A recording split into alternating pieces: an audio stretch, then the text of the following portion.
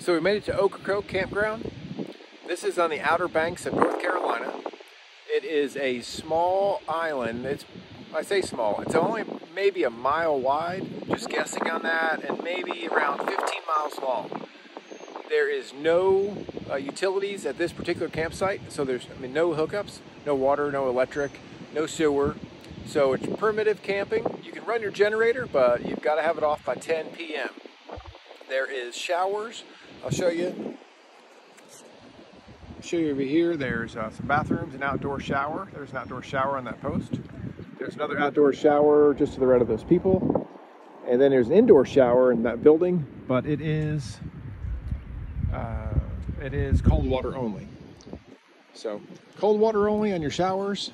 There is, like I said, a bathroom over there. And outside of that, it's just your primitive camping. You are, like I said, on a small island. You gotta take the ferry to get here, and you gotta take the ferry to leave. See the sunset over here? If you come over this side, it's only about, the island itself is maybe a mile wide. So behind us, you've got the sand dune, and the distance to the top of that sand dune, it's about the same distance to the water, and that's with low tide. The other way, of course, it's only about a mile wide. So through those trees, you got a highway, then you got some land out to the water. And there's probably, I'm gonna guess, maybe 20 or 30 miles of bay before you get to land again. So you got, this island's pretty far out. And you've got, of course, the Atlantic Ocean on the other side. So you're between the Atlantic and the bay. And when you go north, like I said, this is probably somewhere around 7-8 miles down the island. And you take the ferry to get here. Now, when you leave and you want to go out the south end of the island, you'll be getting on another ferry. Now, the ferry to leave on the south side is a paid ferry. You have to reserve it and pay for that one. Now, the ferry getting here, when you're on the north end of the island, that ferry runs about every 30 minutes. There's a few different ports there. So when you get in line, you'll get in 1 of 3 sets of lines. And that was the video that we did right before this, if you saw it.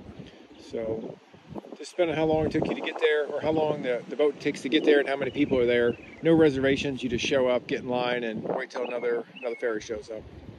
So this is Ocracoke Campground, North Carolina, Outer Banks. Quiet, peaceful, kids around. The grass looks like it's perfectly maintained. Some really cool tent sites that we saw on that back part. We're in on the C loop. These are all C. That back loop back there is D. You have a tent in that back corner over here. Pretty cool spots that were tucked in, so you put your tent under the trees. And it's only about 100 sites, 125 sites that are here, and $28. So not bad at all. And I'll go to the top of that dune real quick, and I'll show you just looking back and looking down at the water. Fishing out here on Ocracoke Island. Got a supermodel down there holding my pole. Well, I came up here to get a shirt on from the sunburn. Local told us you can dig for some of these sand fleas instead of using the bait, and use those for bait. So we've been trying it. We've got a few hits, but we haven't caught anything. Beach down here is pretty quiet.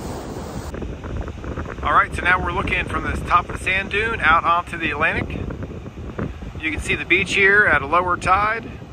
During high tide, it's washing all the way up to the darker sand.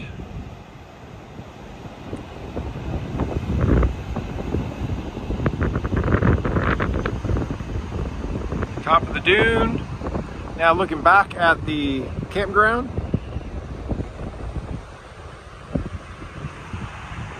Like I said, everybody's got a trail.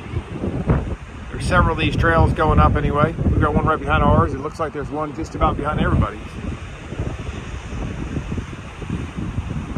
Okay, Ocracoke Campground. Hope that gives you some information about what it's like here. And if you want, subscribe to our channel, and we will continue to post these different sites that we're going to as we travel around. Also, we'll be talking a little bit here and there about some PTSD and anxiety and what it's like traveling with that and living with that and developing some new priorities and working developing post-traumatic growth.